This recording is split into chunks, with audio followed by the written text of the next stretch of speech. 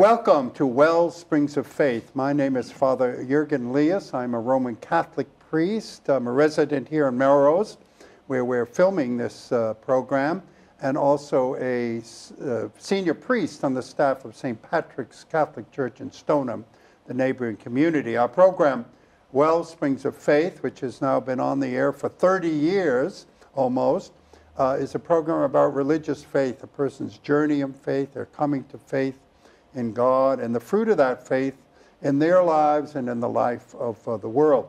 We welcome back today Dr. Gilbert Lavoie.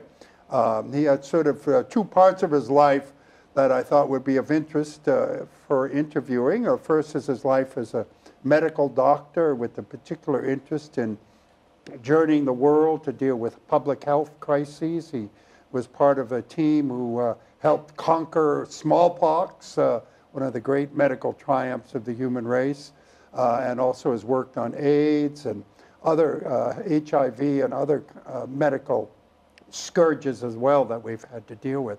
But he also has had another side of his life, which has to do with fascinating scholarly work on what is called the Shroud of Turin, a relic in the Catholic Church that purports to be the burial cloth of Jesus. So I'm not going to say any more than that, but welcome back. Well, it's nice to be back with you. Yeah, Great. yeah. And it's actually how we've become acquainted. You kind of asked me to be a consultant. I feel quite humbled on a book you're writing, and it's been a wonderful gift to me just to grow in knowledge and interest, and I hope I've been of some benefit to you. Oh, you were great. You helped me a lot with the part of the book is the first part of the book, as you know, is all forensic medical, and then the last part is on the Gospel of John, and I was so appreciate that you spent some time. Well, you helped me see things in John that I never saw before, and hopefully help you see some things too. But let's go back. How this has been a fascinating, intense interest of yours. For, as I said, you've published 2 books and in the process of publishing a third. And you've done a lot of real medical and scientific research on this, not just, philosophical musings. So how did you discover the Shroud and get interested in it? Well, I actually was 19 years old before I ever heard of the Shroud. Never had heard about it before. I was in college. I was at Boston College. I was in pre-med. And I went down into Boston and came across a book in an old bookstore. It was, the name of the book was A Doctor at Calvary by Dr. Pierre Barbet, and I only picked it up because I thought it would be some kind of a discussion about the crucifixion of Jesus. I got back to the dorm and I started reading about it, and for the first time in my life I found out about this Shroud of Turin, which I had never heard about before. And I found it very, fascinating. I thought the doctor did a beautiful job of looking at it from a forensic perspective. Well, what is it? Tell us what the Shroud is. The Shroud being, it is a cloth around 14 feet long, about 3.5 feet wide. It's made of linen, which is flax, and it has on it has the front and back of a man's body who was crucified in the very same manner that we discover Jesus was crucified in the Gospel of John or the other Gospels. So it's that's what's fascinated people about it for so long, and people right from the first, we've talked about it being the... how can they tell just from that it's, a crucified body was wrapped in that cloth? Well, what you're looking at is you're looking at the blood marks, and the blood marks are consistent with, for example, a crown of thorns, a spear wound at the side. All these are blood marks. All the things that are mentioned in the Bible. The wound at the wrist, the wound at the feet, and then the scourging of the body. Yeah. So it has all of these particulars on there, which reminds you very much so. I mean, it would have been also relatively typical of most crucifixions, wouldn't it? Well, there's a few things that I'm sure there were many people that had been scourged and crucified. Yeah. What would be unique about this is the fact that he had a crown of thorns. Right. And another thing that's unique, I mean, the fact that he was the spear in the side. After, because that was, according to the Bible, after he died. Right. And they usually... And blood and water came forth. Right. So the interesting part of all of that, and I've only over the years that I really realized that the great details that you see in the shroud are actually the details that John writes about in his gospel. So that's really fascinating, and that really, but what I really, when I first started, I really basically started as a skeptic. Yeah. Because I was, you know, want to know the answers. Why? Was this real? Was this really blood? Was this, how did this image, see, the other thing about this whole thing is you have this wonderful image, the front and back of a man, and actually the interest in the shroud really, let's go back a little bit in history. The shroud sort of showed up around 1350 in Liias, France. Prior to that, there wasn't a lot known about it, but then it moved from Liias, France to Chamonix to Turin, Italy, and that's why it's called the Shroud of Turin, because it's been there since the 1500s. And who kind of had possession of it? The House of Savoy had possession of it, not the Catholic Church. The Catholic Church only had possession of it starting in the 80s, 1980s. And so it went from, so it was kept by that family, and they were very careful in keeping it and being sure that it wasn't torn apart or people, you know. Right. You can tell there's probably little pieces of it that have been missing, maybe cut off and so forth, given out to people in the past, but for the most part it's intact. But there, in 1532, a major fire took place in Chamonix. Now the shroud was in a silver box, and it was in a niche in the wall of the behind the chapel, the altar. Yeah. I actually was there and saw that. You know, I took pictures and so forth of it. And so that fire, the men, 3 men, I believe, ran in there, and they had to crowbar it open. You know, get it. It was behind a grate, and I don't know how they lived through it, but anyway, it was so hot in there that the silver melted on part of the box and dripped through the folded cloth. And so what happens when you open it up, you see these 2 parallel strips of burn marks on each side of the body. That came from this fire. I'm sorry? That came from this fire. That came from that fire. Yeah, we'll be showing, I hope, the pictures of these things. And so hopefully people can be looking at this even while we're talking. Yeah, right. They're going to be, so, and you don't see the arms, as you can see. And it turns out that that was a we sort of went from there to that knowledge of that, looking at the shroud and studying it. As I said, I started as a skeptic, and I started looking at the blood marks. I didn't know how the image got on there, but I was very interested in the blood marks, being a physician. And one day I studied a particular image. It's a blood mark off the elbow. In other words, it's not on the body itself. Yeah. And I began to study that, and I looked at it for about 3 years, trying to figure out how that blood mark got off of the image. No one knew. I asked all the experts at the time. No one knew how that happened. And then one day, I was fortunate. I had a full replica of the entire shroud from a friend of mine who bought it, and he let me borrow it. And one day I decided to put that cloth over myself.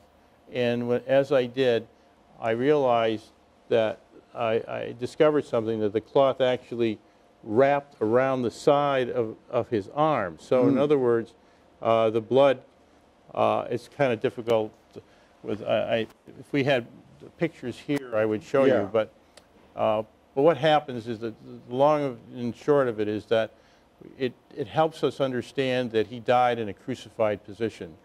That was and that the blood marks are simply a contact process. In other words, cloth coming in contact with moist blood that was there. That's there. Yeah. And but the image is not a contact process, because we know that that cloth actually touched the back of the upper arm. Yeah. But there's no you don't see the back of the upper arm.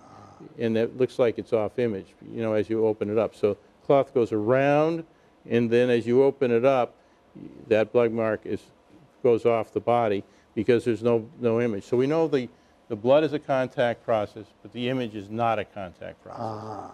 And so that's a very important information. Yeah. We don't know how the image got on there. Yeah. There's a lot of hypotheses with regard to how this happened, but no one has been able to reproduce that. That's right. And it's an image of the whole body. Yes, the back and front of the whole body. body. And it's like as if a light went into the cloth, right? Or we don't even know, it wouldn't even say that. We don't, well, what it is to sort of put us in perspective, is that what this shows, we look at the blood marks first, and we can tell that a man was crucified. Yeah. Had blood marks consistent with a man who's in a crucified position, the vertical position. And those are stains in the cloth itself. Right, and then those blood marks, the last blood flows of his body, were still moist, okay, and they actually, you know, shows the dripping of the blood, and those drips clotted. They were still moist. And then he was taken down from that position and laid on one end of the cloth, and then the other end was laid over his body. So you can tell that so therefore all the blood marks are consistent with his being laid out. And then you have this remarkable image, and no one knows how that's occurred. There's all kinds of theory, including light, radiation, all kinds of things. Isn't it also a negative image? That's right. That you're getting me in the right direction. Am I getting ahead of you? Sorry. No, so that's all they had until 1898. And in 1898, the first photograph of the shroud was done. And it was done by Secunda Pia. He was an amateur photographer, a lawyer. I won't hold that against him, that he was a lawyer. But he took his, in those days we had these big glass plates. Yeah, I remember the old, old camera. And so when he took his big glass plate and he went in and he was looking at the negative plate, and he was absolutely amazed because on the negative plate he could see the image of a man coming right out. In other words, and he couldn't understand how could this image be there that I could really see the features of this man. And then he realized what it was that the original was a negative. So and his image was a positive. negative of a negative. Right, so his was a positive. Interesting. And the interesting part of that is that the blood is positive on the original cloth, but on the negative, it's negative. Negative, right. But yet the image is positive. It's like two different dimensions. It's just really amazing. So that's what, that information brought the whole world to becoming interested. The scientific world became interested in it. And so since that time, people have been studying it. It's been scrupulously studied down to everything from the grains of the cloth to pollen on the cloth to figuring, like you said, the DNA of the blood stains, all kinds of stuff. There's no official DNA done, but there's unofficial DNA. But it just shows that at best, I guess, that he's a male. But you can see that he's a male without that. I mean, two questions. One is so simple. As you studied it, did you become convinced it was authentic? Would you put yourself in the category, I believe it was the Shroud of... Well, first of all, I think it's a stepwise thing. When I talked to you about the blood off the left elbow, and I realized it was definitely that of a man in a crucified position, that was a major step for me. Then I realized it was truly a man under this cloth. So that really perked my interest, and I kept looking for other things and studying the different blood marks and so forth. And the more I did, the more I realized that there was something so different about this image and blood marks. The blood marks were consistent with a man draped by the cloth, but the image was really not consistent with that at all. It was of a man literally not lying in burial, but actually upright. Well, that's the thing in your latest work, and that's where I've been part of, and again, with great spirit of gratitude for just even being kind of entering into the window of this work that you've been working on. Of course, the Christian faith doesn't just believe that Jesus was crucified on the cross, and we have the narrative of it. We also believe he was raised up from the dead. And it's one thing to say, we got a burial cloth of this dead guy, and, well, that's interesting. But the Christian faith is not built on his death. Right. You know, it's built on the resurrection. As St. Paul says, if Jesus isn't risen from the dead, the whole Christian faith is a lie. So your work in particular, I don't know if you're the first one, has been looking at the image, like you said, because of the difference between the image and the blood stains. They're two different realities, in a way, blended together. Yeah. Yes. So talk a little more about what, as you kind of explored this, where it took you. The interesting part is that once I started to look at the image, it was sort of, again, that was an accidental thing. I actually was working with, studying the blood on the face or the hair. I was trying to decipher where the blood was it on the face or the hair? And that's another long story we can't really get into. But in doing so, what happened was this: I took a picture of my volunteer, and he was sitting at the dining room table, and I took his picture, and I said, well, no, I've got to have you lying down here, because the man of the shroud is lying down, and I'm going to, and he was bearded and so forth. So I took his picture, and and then I was very excited to get the photographs back, because I was thinking that my negative would look like the negative of the shroud. And so when I looked at the negative of my volunteer who was lying down, it didn't look at all like the shroud.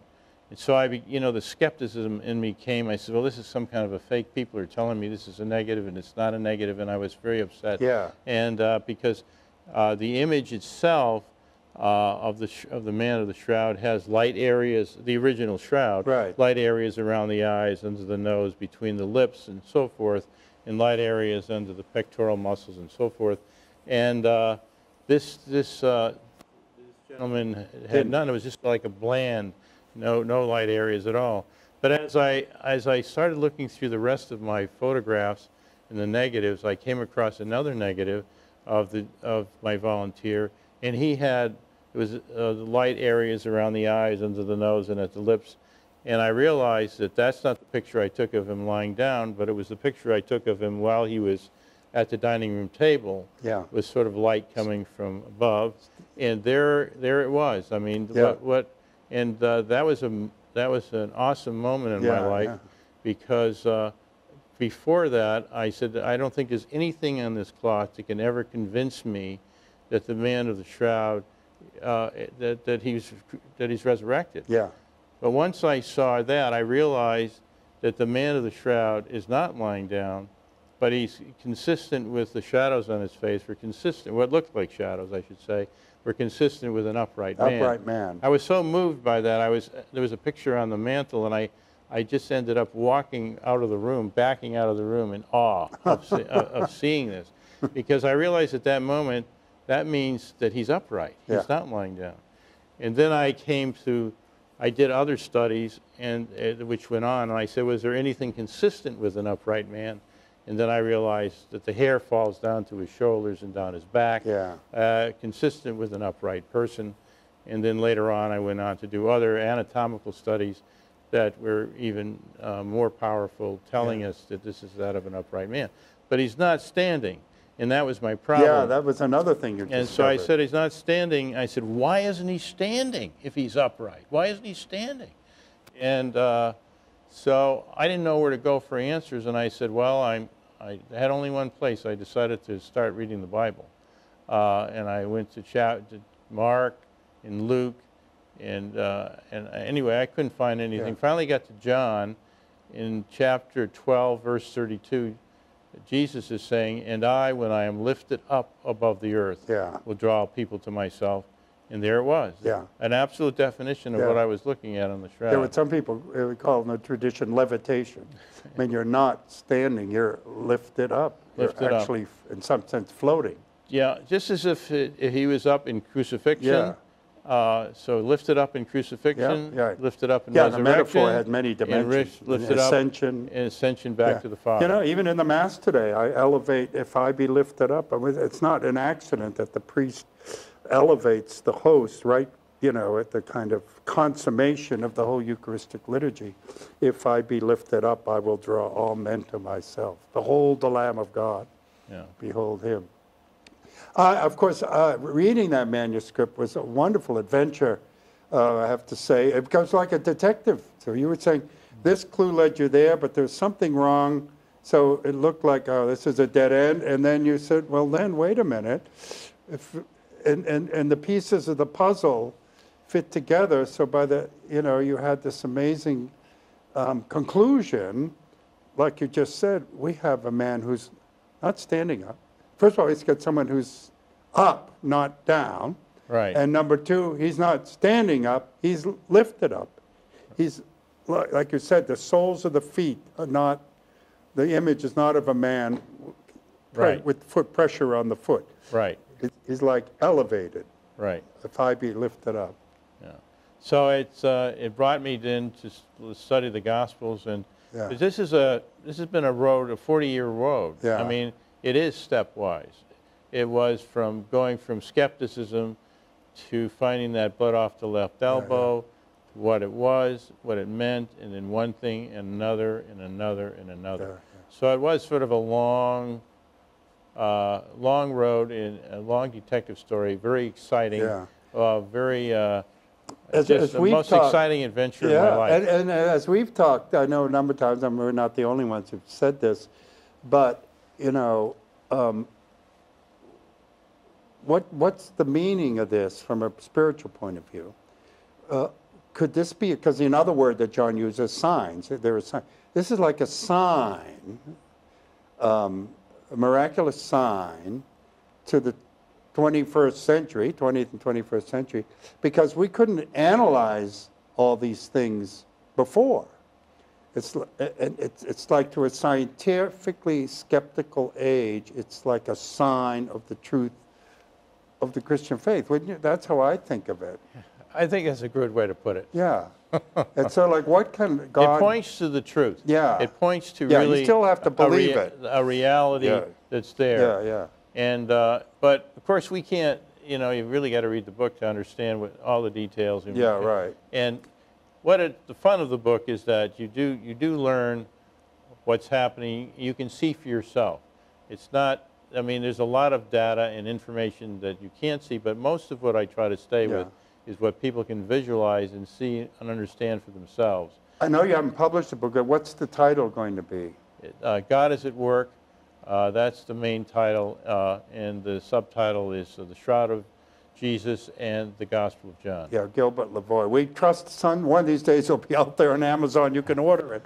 But we're still looking for a publisher, but you are. And so, you know, it really is, like I said, a sign to a skeptical scientific age, a piece of evidence. One of the wonderful things about, again, you know, I'm a new Catholic, but the Catholic Church has always made it clear there's no conflict between science and faith. And there's a unity in truth, scientific truth and biblical truth and spiritual truth and moral truth and natural law and all those things. There's a unity. It's not different epistemological universes that have nothing to do with each other. And again, this book, I think, in a wonderful way, your own work as a scientist, is, as much as you are a man of faith, brings the faith and the science together into a unified truth. What the good thing was is that I really didn't need I didn't need the shroud for my faith. I had faith. Yeah.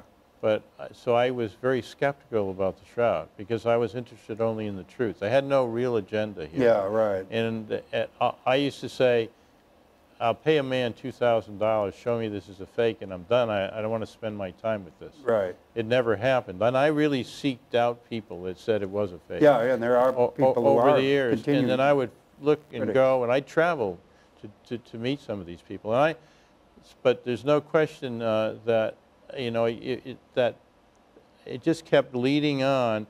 It didn't happen right away. We're talking about, I mean, for years I would make presentations and people would ask me what I think, and I say, I don't know, it's up to you. But now I'm past that. Oh, really? How interesting. Yeah, I'm past that where I really do believe God is communicating to us through this cloth. Well, you know, particularly for us as Catholic Christians, is a profound sense of the sacramental nature of God, that God is not just amorphous sort of spirit, but is incarnational, obviously Christ himself, God becoming flesh, but also for us the Eucharist, the sacramental presence of God in the bread and wine, it's the sacramental nature, the physicality of God.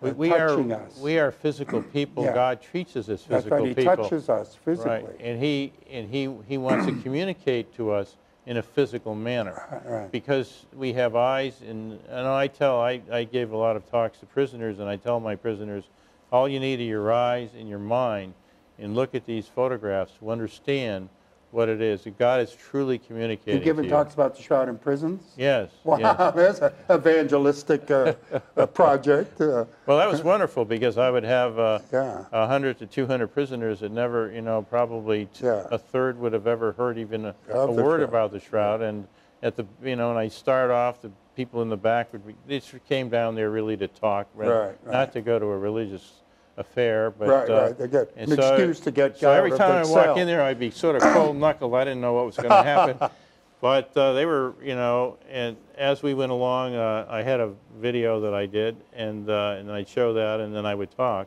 and the sound of the people would lessen and lessen, and everybody was listening because they could see for themselves what we were talking about. They could make their own decision. That's the beauty of it. Yeah, well, you know, there are those, Jesus says at the end of that John's Gospel, he's talking about doubting Thomas, you know, blessed are those who, he was not hesitating, he didn't rebuke Thomas. He said, come touch me, put your fingers, even though he doubted, he didn't believe the other disciples. But he also said, blessed are those who, you know, don't see and believe. But there's sort of a blessing either way, a blessing to see and believe and those who don't believe. Thank you so much. Well, it's been continued blessings on this project.